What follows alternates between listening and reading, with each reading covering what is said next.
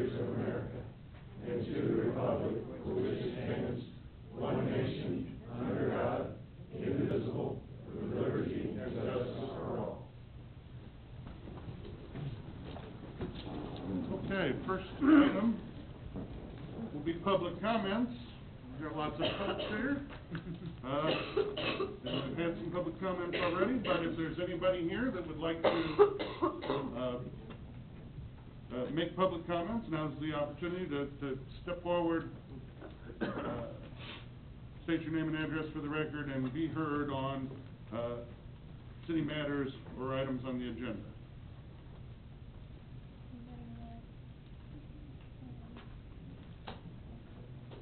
With no one coming forward, we're going to move to presentation. Brian, we're going to welcome you to the podium, and you've got a couple of presentation items. One of them, I think, relates back to, at least in some form or fashion, to questions that were raised during the CIP discussion. So, presentation item number 1. Winter weather operations for 14 and 15. Can you do something about the cold? I'll get on it. Okay. Thank you. As we do approach the onset of the winter weather, we did dodge one this past weekend, fortunately. The city is ready to deal with whatever, within reason, happens, from public works to parks to finance to police department, building maintenance, and the electric division. All departments are ready to assist when winter weather arrives. This year we also will be continuing with our real-time updates that we started last year. This past Friday we did post information about the upcoming storm, which didn't occur. If the storm had materialized, we would have sent out email blasts and Facebook updates during the actual event. We do feel that it's important to get the information out to the public as it occurs.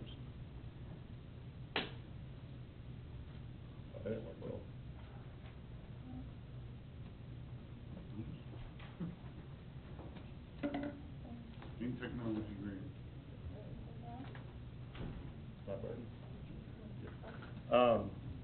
Just to let you know kind of how we do it in Public Works. When there is a forecast for snow or winter weather, staff, both operations and myself, begin monitoring weather reports and radar from multiple sources. We also have contact points to our west and south that we talk to as the storm does approach. At the start of the precipitation, our crews are activated. The city does work 2 12-hour shifts. We go 4 a.m. to 4 p.m. and then 4 p.m. to 4 a.m. There are, on average, 8 trucks on the streets utilizing 12 public works employees, with additional employees recruited from other divisions. That includes parks and that includes the finance department. We do clear approximately 190 lane miles of roadways, and the city does do refresher training for our drivers as well as our new employees.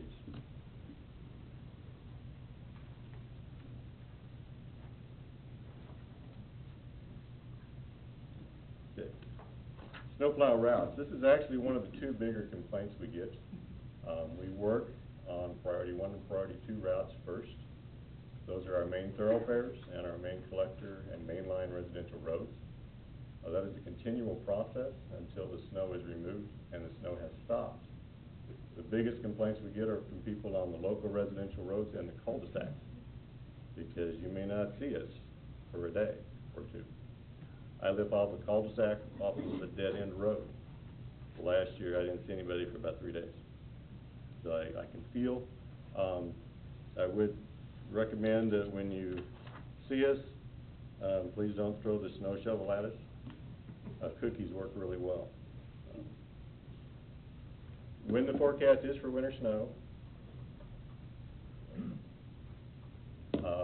less than 2 inches, plowing is not required. Sometimes salt trucks will spot treat the slick areas in town. If plowing is required, drivers will refer to the priority map.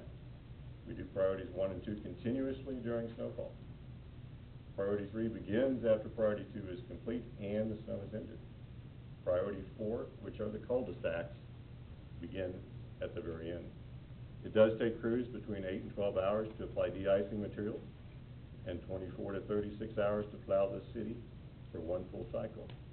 This does depend on the intensity of the snow event and the number of parked cars and traffic volumes. As I stated earlier, the city will post updates on the website and social media during snow removal operations. One thing we do ask is that the citizens do remove cars, basketball goals, and other hazards from the roadway during plowing operations. This does allow the streets to be plowed more effectively. The other thing that was actually discussed a little bit at the last meeting, we had a resident come in and talk about snow removal on sidewalks. Per our municipal code, the owner and or occupant of a property abutting the sidewalk is responsible for removing snow and ice from the sidewalk within 48 hours of the snow's end. One thing that's the other big complaint we get is probably a couple of you have had your driveways plowed in. You spend a lot of time cleaning it, and our truck goes by and plows off the end. Do know that when your streets are plowed, the snow will go into your driveway. What we have here is kind of a diagram that suggests a way to clean around your driveway. Snow plows travel in the same direction as the cars travel. So we pick up the snow that's before we get to your driveway, and that's what we put in it. So anything you can do to go a little bit downstream of your driveway, clean that out a little bit, that's less snow for us to put in your driveway. With that said, we will get snow in your driveway. And with that said, we do not go back and remove the snow from the interstate. Building community relations. This is something that our crews have been really excited about. We do touch-a-truck demonstrations. We go out to the daycares, and the kids just absolutely love it. One thing we did start this year in the Public Works Department, we contacted the school district about painting our snow plows. What you see before you is 3 of our plows that were painted this year, one by Moonlight Elementary, one by Trail Ridge Middle School, and one by Grand Star Elementary. But honestly, I think our guys had more fun than probably the kids did. We think it was a success. We have A plows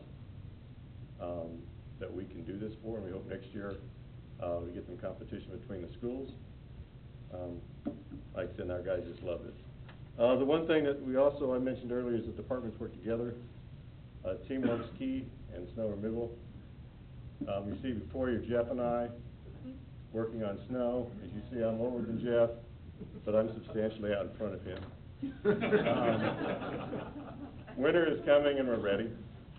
If you research winter weather predictions for our region, you can see that no one agrees.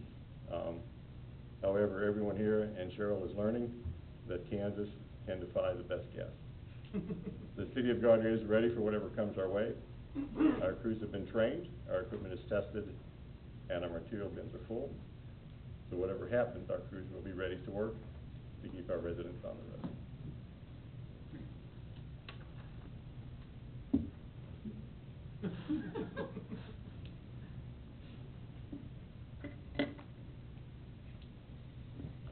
So presentation item number 2 is an update on initial review of public improvements in the Americans with Disabilities Act. Again, thank you, Mayor. During your October 6th meeting, staff did provide an update on measures the city is taking, both past and present, to comply with ADA. During that update, staff stated that we would be conducting an initial internal review of our public buildings, parks, and infrastructure. And we wanted to update you this evening on the status of that review. Okay, the areas that we reviewed are our public access buildings, that being City Hall, the police station, and our senior center. In parks, we did review a portion of the aquatic center, sections of our trail, and our neighborhood parks. On our infrastructure, we looked at our crosswalks, ADA ramps, and our signalized intersections. It should be noted that at the time of original construction, public access buildings, park facilities, and public infrastructure were designed to be compliant with the regulations in place at that time. Our initial review is not a certified audit. It is an initial review to begin the process of identifying areas where improvements are needed. These areas will need to be prioritized by the community as we move forward. And it should be noted, this review is a continual process. Regulations change, additional areas will be reviewed, and we may have missed a few items. In addition to our public building codes, which provide a safeguard to the public health and safety of all communities, large and small, the Americans with Disabilities Act, known as ADA, provides added measures to help ensure the opportunity is available for every citizen of Gardner to access and benefit from the city's local facilities. With that, I'll say new facilities and alterations in existing structures need to meet both the Title II regulations outlined in the 2010 ADA standards, as well as the 2012 International Building Code. As far as City Hall, we've listed a partial list of items that we found in our review. Portions of the sidewalk do exceed the 2% cross slope. Both the drinking fountains are 29 inches wide, it should be 30. Both are 36 inches above the finished floor, one should be 43. And some of these items may be minor, but they are very important to those with disabilities. All doors and accessible routes exceed the 5-pound push limit, and they travel too fast, and restrooms need a vertical grab bar. Police department, a couple of the big ones there, the front counter at 42 inches exceeds the maximum height. Restrooms within the facility are unable to meet many ADA requirements. Detainment bench does not comply with ADA. The main hall is 44 inches wide. ADA requires 48. And for ADA, you can't have the standard doorknobs. It needs to be a lever. One of the projects that was actually mentioned tonight in the CIP discussion was the senior center. All doors exceed 5-pound push limit and travel too fast. Doors need lever-type knobs. There's issues with ADA signage. Maneuvering space on both sides of accessible doors is needed. Counters in kitchen are too high. The big one, restrooms are too narrow. Numerous issues not functional for wheelchairs, walkers, or ambulatory use. And the ADA parking spaces have no signs, faded pavement markings. The access aisle is too narrow, and spaces are not located to the closest accessible entrance. So there are a number of issues with the senior center. Parks and Recreation on the Aquatic Center, access door does exceed the 5-pound push limit. There's clear floor space required on each side of the door, so someone can be beside the door and open it up. There's no compliant benches in the shower. The lavatory is too low. The coat hooks are too high, and it does not have the required ambulatory stall.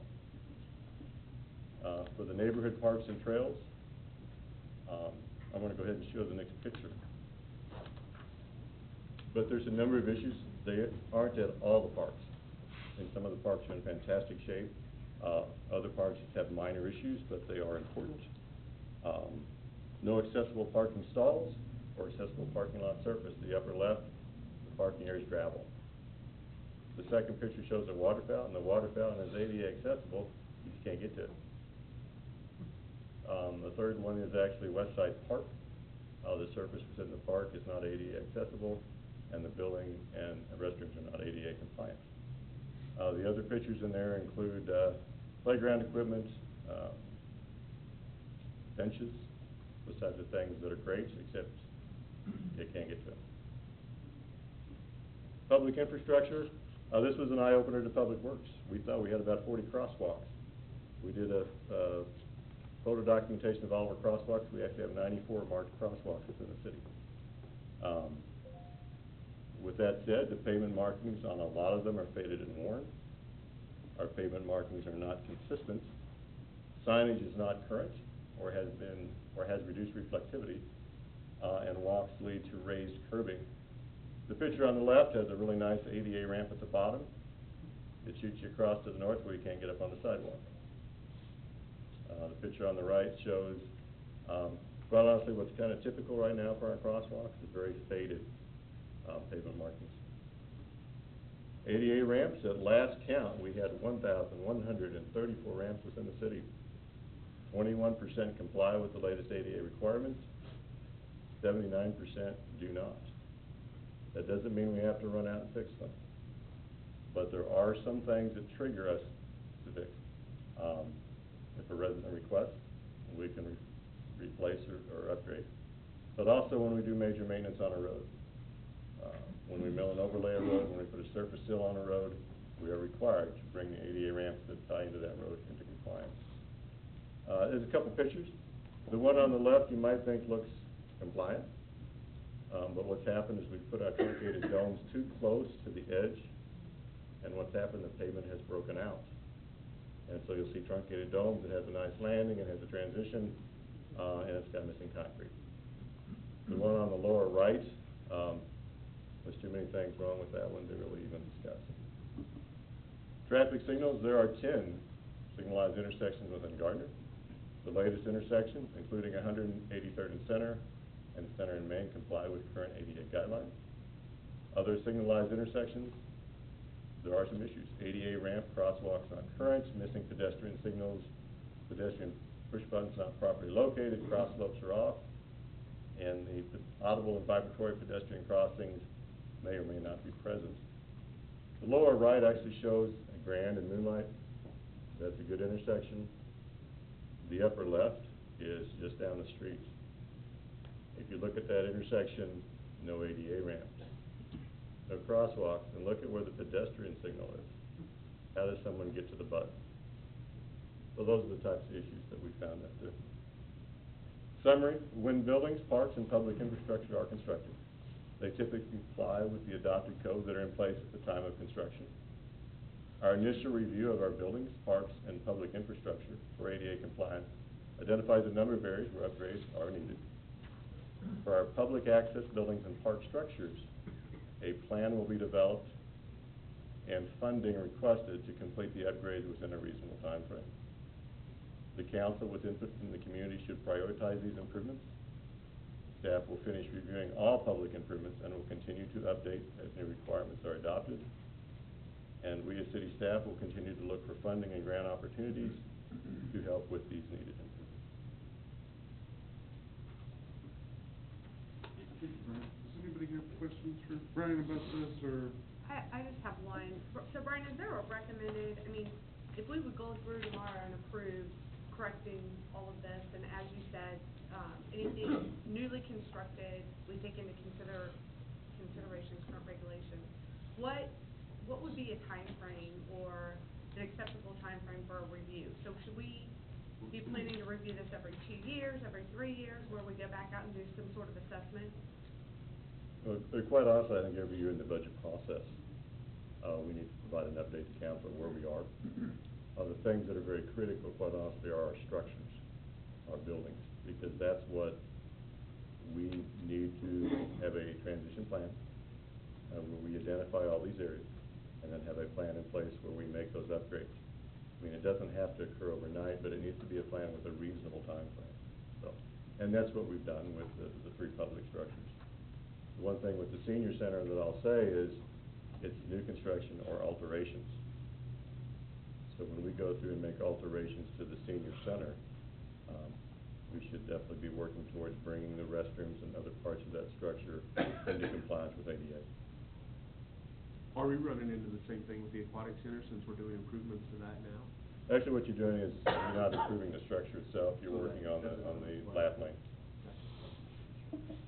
Brian, I got a question, a couple of questions actually. When we're talking about, we had discussed as part of this process of doing discovery on the roads, having a pavement management system put in, so we know what pavement's degrading, what roads need to be replaced. Can 88 be built into that process so that we can, so we can have a pretty decent idea of exactly what would be coming up on, our maintenance? And the second thing the question I had was, are we looking to pursue additional community development money to be able to assist and pay for part of that ADA renovation? I don't think on the second question, if we've actually identified exactly what we would be applying for in 2016. Okay. I believe each year it's $100,000. You can do a 2-year request for $200,000. Okay. But I don't believe that we've got that far to think through that process yet of what we'd apply for going into the 2016 season. As far as roads, the nice thing about roads, if we do a block, say we do a block on Washington Street, the most will have is 4 ramps. They'll run $1,500 to $2,000 a piece. And so in the overall scheme of things, it's a fairly minor expense. But when you look at the total number of ramps, if we say we have roughly 900 that are not in compliance, and you take that times $2,000 a piece, I think you're pushing about 1.8 million. I mean, they're big numbers for that. Brian, I know that, we did a little updating on reporting for ADA, complaints. Can you address that at all about what we've done identifying a coordinator? Yeah, the city is going to be appointing an ADA coordinator, looking at the job description of what's required for that. And I think that decision is going to happen very quickly. There is a complaint procedure that we're updating to make sure that people that have a complaint can get it properly filed and get a response from the city. We are talking about an ADA coordinator this is an additional duty to what they're already doing. That is correct. It's not a new position. We're not hiring them. Right. And the city, quite honestly, does need to have one voice.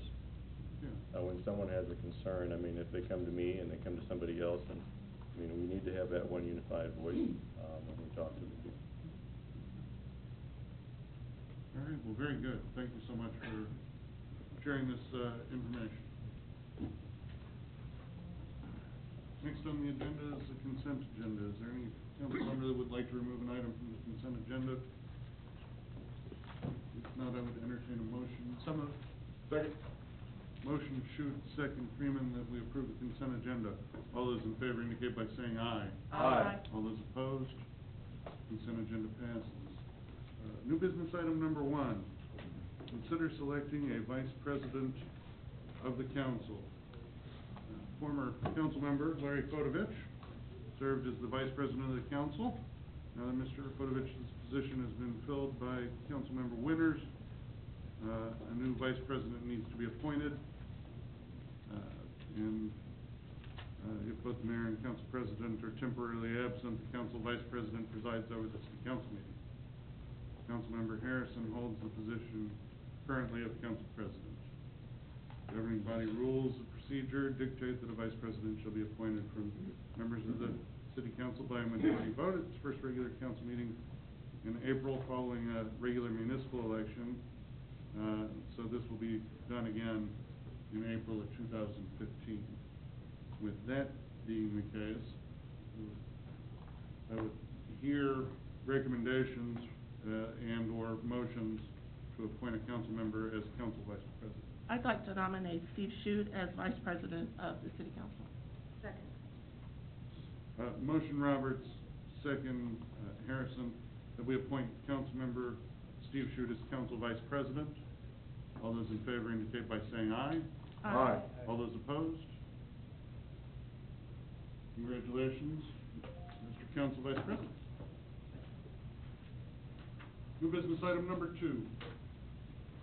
Consider a second 1-year extension of the agreement for fire rescue services with Johnson County Fire District Number 1 for the period of January 1st, 2015 through December 31st, 2015. Good evening, Laura. Hello. Did you wait? Oh, I did not. I thought you were wanting to say something. Sorry.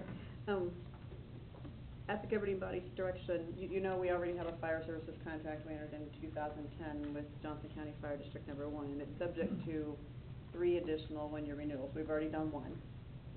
At the governing body's direction last year, you asked for us to come to you with some options to be implemented for the 2016 budget. Staff has met with some other area entities as well as Johnson County Fire 1, and they are here tonight to bring you an update on their services as well as their proposals for 2016. So with that, I will introduce Fire Chief Kirk and Assistant Fire Chief Dennis Myers. Thank you, Laura. Good evening, Mayor and Council. Good evening, Chief. How's everybody doing? Doing very good, thank you. I think you've already received the packets concerning the annual report for last year. Just want to give you a couple of highlights. For last year, we ran 1,834 calls. 1,314 of them were in the city of Gardner, which equates to about a 72% percentage of calls being run in the city of Gardner. Of those calls, EMS, we ran 923 for an average response time of 3 minutes and 54 seconds, and fire, 391 for an average response time of 3 minutes and 51 seconds. We have put a proposal together for you after some questions of last year. So I'd like to call Assistant Chief Dennis Myers up here to show you a short PowerPoint on what we've put together for you. Thank you, Chief.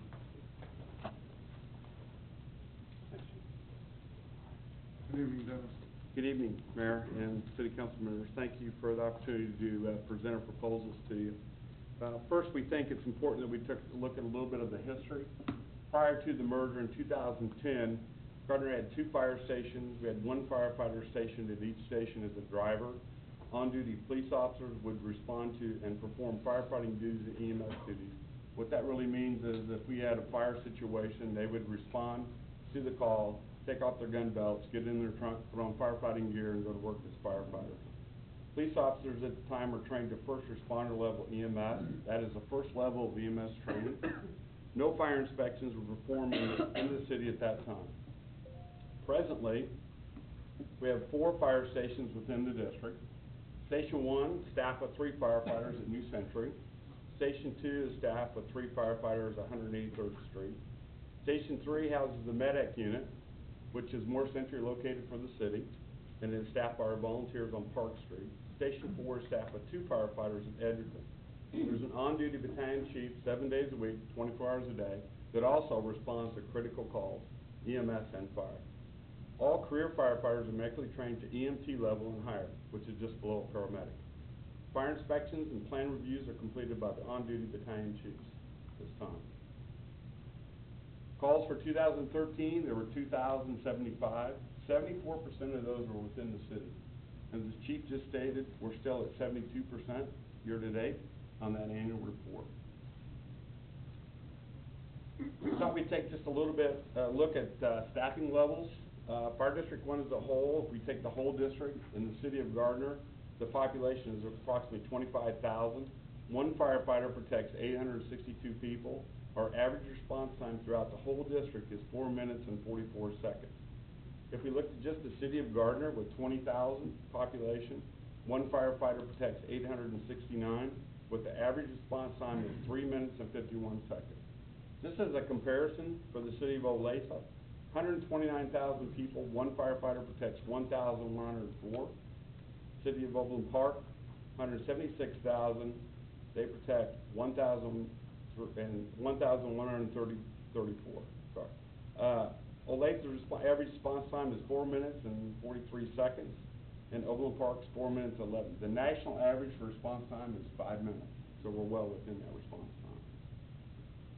I think it's important we talk a little bit about what's happening around the district with the assessed valuation changes. As you're well aware, the logistics park is up and running. The DeLong grain elevator is in full operation. We have 3 major warehouses out there that are in full operation and leased. And we just saw completion of the Unilever addition, multi-million-dollar addition, which all adds to the assessed valuation for the fire district outside the city of Gardner. Talking with management at the intermodal, they are ahead of their lift rates that they projected for this time. They're considering adding more rails and more cranes at this time, which increases the production out there. What does that mean for all of us? More warehouses. At the present time, Inland Port 11, 750,000 square foot warehouse is due to be completed in April. There's a pad site just right next to it. It's also due to be completed in April. Both of these warehouses are leased, and they actually like to have an empty warehouse ready to go for the next client, and they can't keep up with the warehouse that they're building out there. Here's what it's doing to assess valuation. As you're all aware, in 2012, 2013, with the poor economy, we all took a little bit of hit on assessed valuation. Fortunately, in 2014, we're starting to come out of that. We had a 3.8% increase in our assessed valuation. The city of Gardner had about a 1%. In 2015, our assessed valuation is going up 17%. And the majority of that's coming from the intermodal and from the warehouses logistics part. The city is projected or is going to have a 5.6% increase. We've had numerous meetings with Paul Welcome, the county assessor, and he said realistically we could count on about a 6% increase for 2016, and that's a very conservative number in his opinion. And we believe the city is going to use about a 3% increase for 2016. Our proposal change for 2016 would be to eliminate the contract with the city. The residents of the city become part of the fire district. Cost of fire and EMS service for the city would be funded through the fire district's mill levy. What advantage to the city? The city would no longer fund fire and EMS from the general fund. Cost of services is spread out over the fire district equally. Fire district's assessed valuation is growing a lot faster than cities, and this equates to lower mill levies for fire service. Additional fire and EMS personnel could be added. Our full-time fire marshal will be in place to help us with the new construction and inspection. And most importantly, since the merger, the ISO, which is an independent company that comes in and evaluates the fire department on their capabilities of putting out fires, did a rating on the fire district. We were able to improve from a class 6 to a class 4, and class 1 being the best, class 10 being the worst. That equates to approximately $50 to $100 savings annually for an average homeowner. We actually have Sean here with us, Snyder, it's one of our local insurance agents. He also did a study on this, and he'd like to give you his findings from his clients. Sean? Good evening. I first, to give a little background information, as many of you are aware, I'm sure, everybody's homeowners insurance rates literally have hundreds of different moving parts, obviously, that helps determine what those rates are going to be. And one of those key factors is the ISO rating. So I had kind of a unique thing going on with my company. About 2 years ago, we started a process where my company began to rate, as one of those factors, I should say, began to transition from just applying a rate based on the fire district you were in, based on your zip code, and we're transitioning that to individual ISO ratings. And kept looking into it further and further, and within, for example, Gardner's 66030 area code, we had ratings of anywhere, most of them everywhere was around a 6.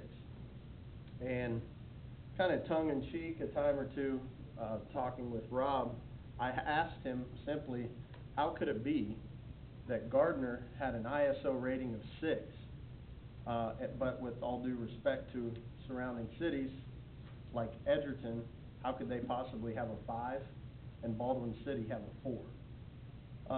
And so I began to look more and more into it. Because of the timing of my company, I could just simply click on a button as we were transitioning in our system from the zip code rating to the ISO rating, and just simply see what kind of discount was that going to mean for Gardner, the city of Gardner, by going from a 6 to a 4.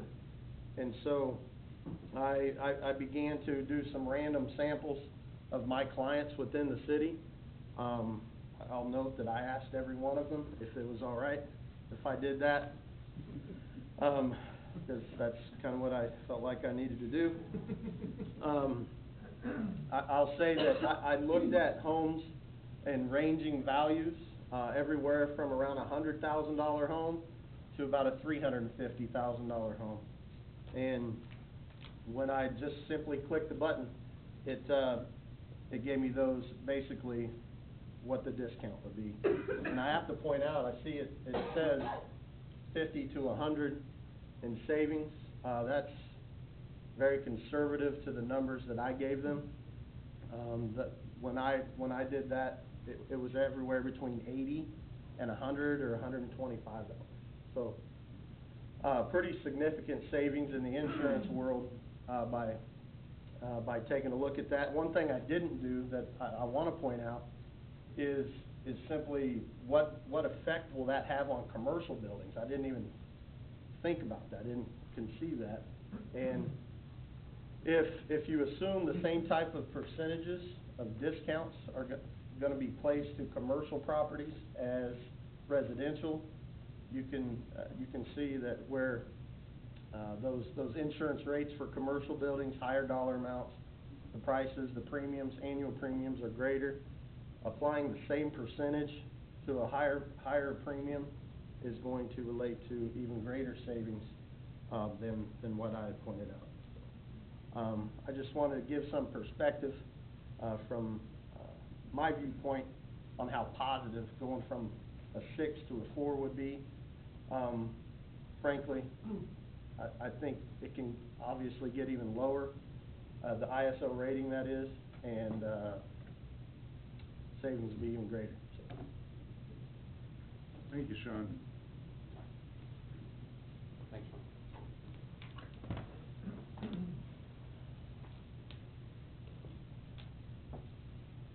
Okay, with that, we move on. We actually have two requests of the council tonight.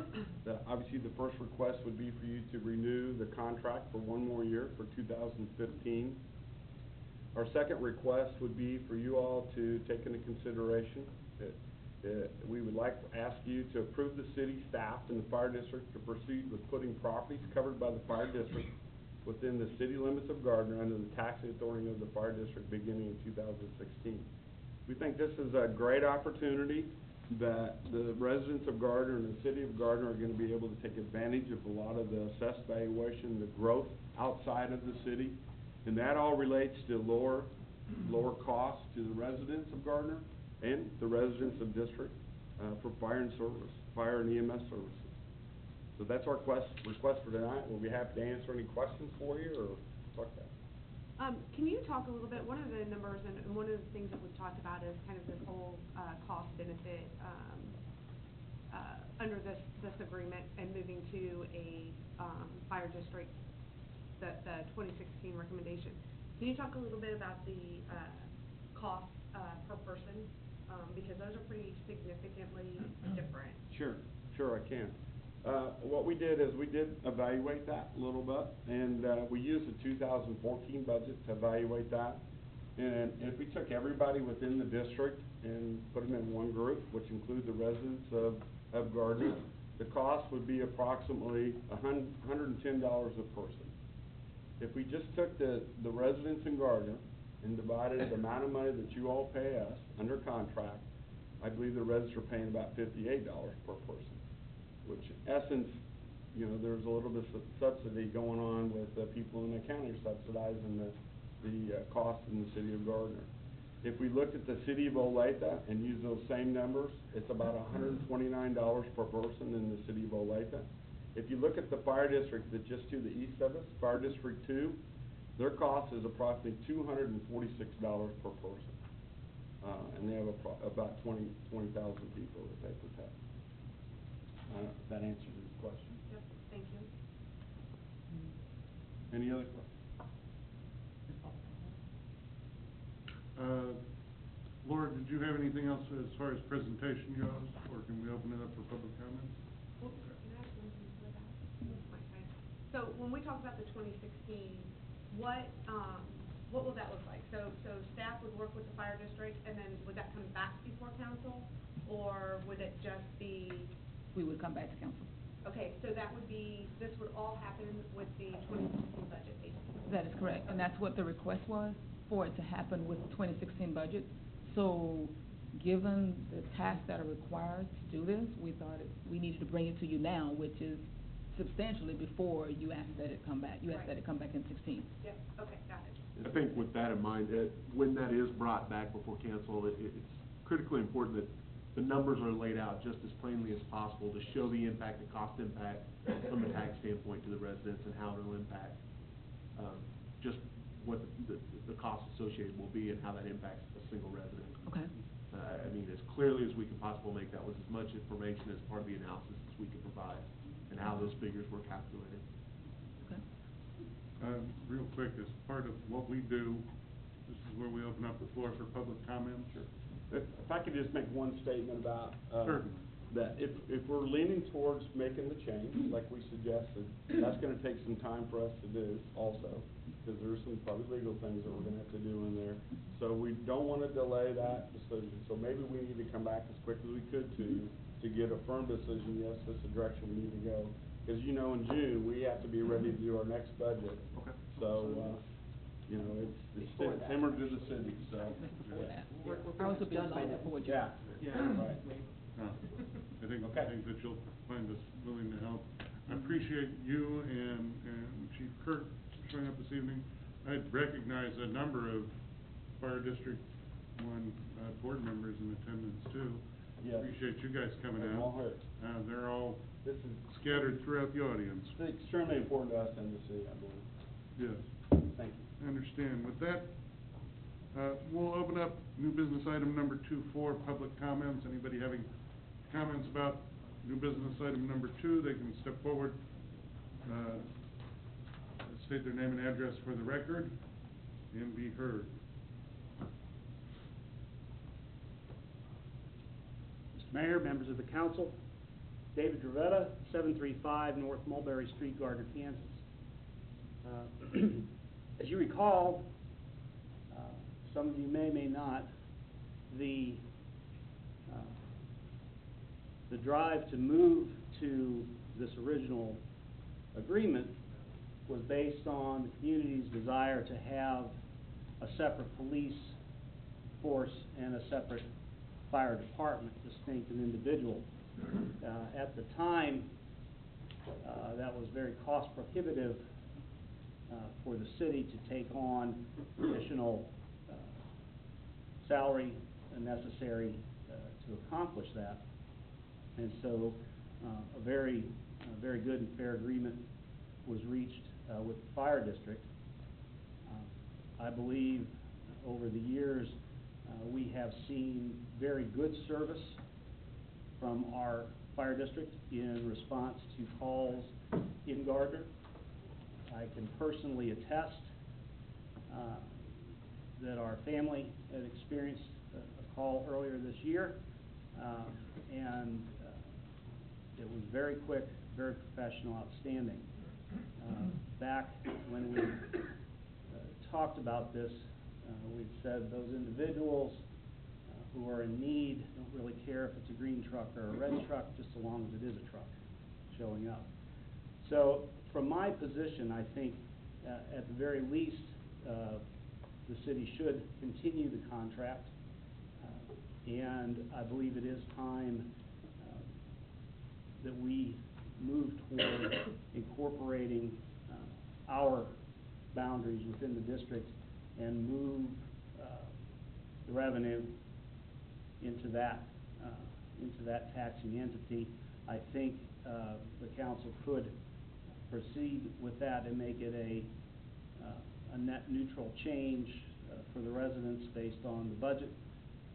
But I think it is the appropriate time for us to move in that direction and continue our relationship with Fire District 1. I don't think we will grow in the near future to a size that would warrant or give us the ability to pay for a standalone department within the city limits.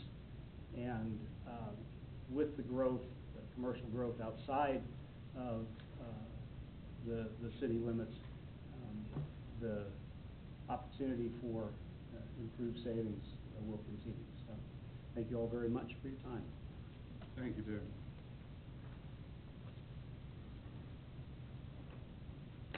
I have a really quick question.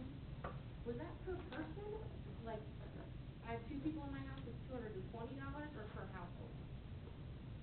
It's actually, the number that we use is per person, but when you figure in the assessed valuation into it, it kind of looks at it a little bit different. In order to get a comparison to Olathe and Overland Park, to see what, that's just a number for comparison. We figured there was the same one. Actually, I got my tax bill today on my residence, and it was like $425 for the fire district. So that $58 is $58 per person Per that we're person, paying now is yeah. the. And it's easy to do, the cities, because we have a fixed number that they're paying us, a fixed contract amount. So we just divided that by the number of persons in the city. Questions for Laura, or, oh, I didn't see you. Yeah, hiding behind the phone. Yeah, I like to do that. Do I need my name again? Yes. Bruce Hughes, I'm 322 East Colleen Drive, still haven't moved. The questions I would have is, following up on Heath, is in addition to looking at getting very detailed about those costs, not just in terms of per person, per mill, however the tax is actually going to be assessed if that change happens, I would want to, be able to see that. But also, on the savings side from the city, what is the actual savings the city's gonna see when this revenue is shifted over to the tax base of the citizens as opposed to the city government? Because it's gonna come in terms of the contract savings, as well as, I would assume even the city would have some insurance savings if everybody else is getting a lower rating based on their ISO drop. So if we get that as well, it would probably, I guess, it'd go along with what you were asking for. You have a question? Yeah, Bruce. Who would it be for? It would be for the assistant chief. The question I had was, it was actually pertaining to liability. I mean, right now, does our contract doesn't shift liability at all to the fire district, am I correct in that? It's a contractual relationship, so we still assume the liability for. Well, to some degree, obviously we're insured like everybody else, but we all fall under the Courts Claims Act. Mm-hmm. So we're a limitation on that. But if we do something wrong out there, we're insured for that, to take care of that too. Even though you are contracted with it, it'd be segregated down to where if we actually did something that was inappropriate. Well, that includes the assets, the hard assets, like the lift trucks and things like that, those you've actually assumed ownership of those, so that you have the liability on that. Yeah, so they're fully insured. If we hit somebody out here, they're covered through our policies. The other question I had was about ISO, and that is, the lowering from 6 to 4, that is because of the additional staff, EMTs, That's and correct. the fire marshal that would be dedicated to the district at that point. Is that Well, correct? right, but he also serves both if the fire marshal would serve the city also. We do other plans review and everything for the city, but the ISO takes a lot of things into consideration. Mm-hmm. Water supplies, dispatch, our capabilities, staffing levels, fire prevention activities, fire inspection activities, right on down the line. I mean, there's a list of, a gamut of things that Sure. they take a look at, so. But the projections that you have going from 6 to 4 are based on, I'm assuming, some sort of formulaic calculation. That's actually we've already been graded on that, and it is down to 4. It's already at a 4. All right. So we've already accomplished that.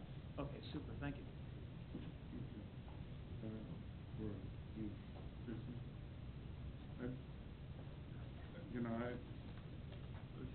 I'm very pleased with the response time numbers.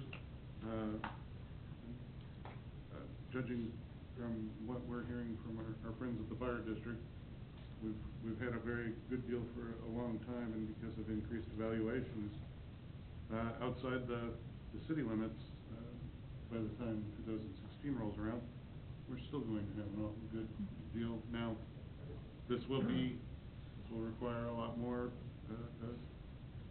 numbers and having them presented, but we certainly enjoy our partnership with Fire District Number 1. So, felt it needed to be said, like Mayor Dravetta, Fire District 1 helped me out with a situation with a family member in the area. So, and wow, great service. So, Laura, there you are. Here I am. So, first step would be, please renew for 2015 so that I have authorization to pay them beginning in January, because otherwise they're not gonna be happy. They do invoice for their services. Sure. And the second step would be clarification. Is it the consensus of the governing body to move forward with fire district number 1 with their proposal and bring you back the components? Because it's going to take quite some time, and you're in your 2016 budget year, basically now. Well, considering that the renewals, we're running out of them. Well, you still have one more We year. still have one more. We're in plenty of time. Sure. But it's going to take some time, like they said, there's some Yes. legal structures and you wanna see some more numbers. In addition, I mean, you already saw that their assessed valuation's trending 2.5 times faster than ours, and that's not going to change. So, you're gonna get economy of scale, the subsidy from the outside area is gonna get more and more, so it's gonna be better. Yes. So, but I have not yet heard a consensus directive. Yes, No. staff, move on. I would entertain a motion to approve the contract. Second.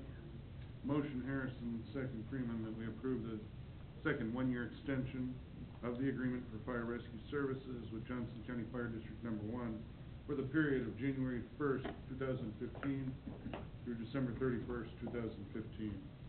All those in favor indicate by saying aye. Aye. All those opposed? There's the direction for the first part. Okay.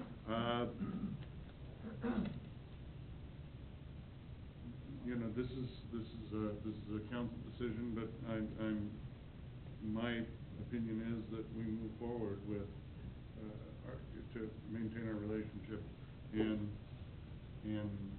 make sure that we maintain it in 2016 and beyond, by doing the due diligence necessary to, move forward on consolidating the I would agree. questions, I'd comments. agree. I would agree, but I think that we need to, I don't know what that timeframe is, if it's February or what have you, have all the numbers laid out so that we can do a comparison. So whatever it takes to get there and give us plenty of time to make that decision based on those actual numbers. So, let's Well, talk about that for a minute. The assess, Right. so a lot of the details, I know that there's a lot of stuff going on, there's a lot of different things that were looked at. I know there's some trends on the mill levies, Mhm. the actual, what that is proposed to Mhm. look at. I think that we should have a clear understanding, taking some assessed value of some different, levels of housing and have that all laid out. Okay. Where it would fall under the contract and where it would fall without the contract. I would agree, that's kind of what Councilman Freeman asked for earlier, I believe, is that what you were? Yeah. Yeah. That's kind of what we're looking for, is just give us a side-by-side comparison, give us the cost benefit between the two proposals, and, you know. And, you know, even more to add on to that, you know, the one thing, when we look at projections, they're simply that, projections. Mhm. But the nice thing that we do have is historical data. Mhm. So we can actually compare what the impact would have been if we'd have been under a similar plan, even over the past 3 years, what the assessment values are, and what difference that would have been in the cost of service. Knowing that'll change in the future, but that'll actually give us a number to compare to the facts at that point. And we know what the assessment value was in 2014. How would that have impacted under the proposed structure versus what we actually pay contractually, and how that would impact a resident if we'd had the plan in place for all of 2014? Well, so we've done those studies, We haven't. which is why we did that study in 2012 as required before the first extension. Great. And then I updated it last year, and the mills were not projected to equalize by 2016, and they still won't, probably, because they're growing much faster than we are, but we were bigger to start with. But it's getting very close. County Appraiser Welcome said for them to use 6, well, you saw it was 17, so the numbers that you heard tonight, 17% increase for them, that was the 2015 budget numbers. Right. Ours was 5.8, I think it was, 5.6 or 5.8. So, we won't get new numbers from Mr. Welcome until February. You can expect, based on the same trend, and you can see what's going on around you, because they get to have New Century and the intermodal. It's probably gonna be based on the same, so what I'm hearing is I can take the same trend line and say, okay, assume theirs is, instead of the 6 and 3 we're currently using, let's say it's 2.5 times what ours is. and we can lay out for a home of this value, for a Right. whatever. Your mills right now, because I happen to know, having spent some time with them, that they're probably going to decrease theirs in the next year. They're getting very close to equalization. And the difference could be, in addition to whatever you decide, the difference in the ISO rating. So you're getting very close to that. Would you like that little component included as well? Yes.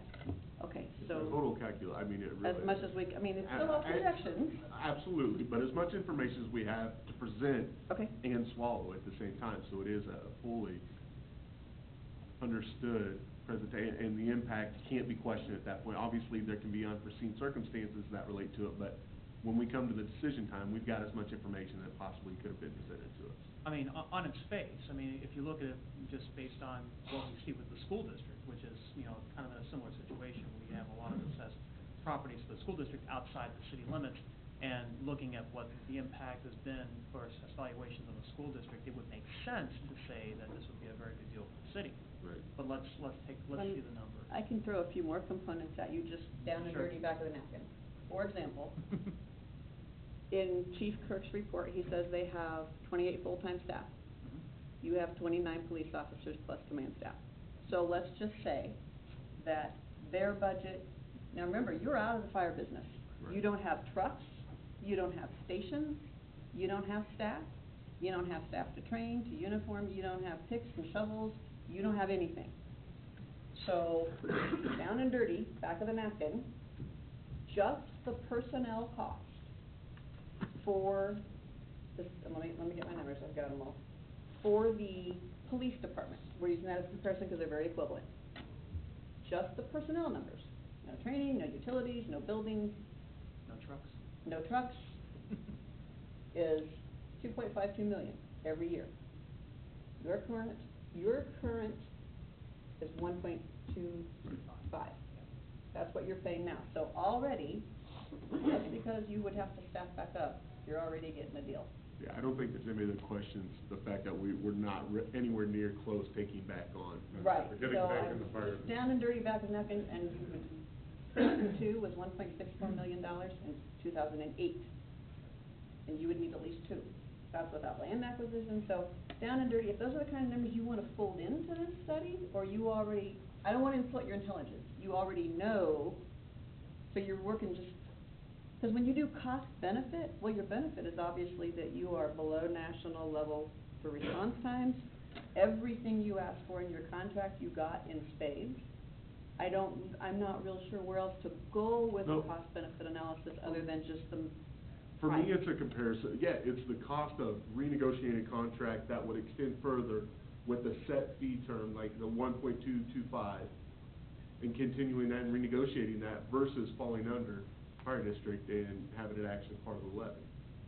That's what my comparison request is. Not the cost of providing fire service. We're out of the fire game and You don't getting back want in. to about that. Okay. I think we've passed the point of no return on You that. pretty much did when you did this in Right. 2010. and Contract versus no contract. Right. I mean, that's really. Contract versus they're taking over. Exactly. Okay. That's the comparison I think is what we need to look at. And some of that is a matter for their board to decide whether or True. not they want to. It's two-way street, absolutely, and we both have to be completely. And my point on that was some of the benefit, I can't really assign a dollar value to. Sure. So that was, response times, priceless. So, anyway, that was all I had to say for that. I believe I'm the next item as well. Okay. I don't know if you're done with me, but I don't have anything else to say. Second. New business item number 3. Consider adopting an ordinance amending Article 5, Section 23, and Article 19, Section 200 of the Standard Traffic Ordinance for Kansas City's edition of 2014, which was incorporated by ordinance number 2460. And this would be, she was so nice to provide me a list of what it would be, and now I'm looking. This would be ordinance number 2464. Laura? After we so promptly adopted by reference in the new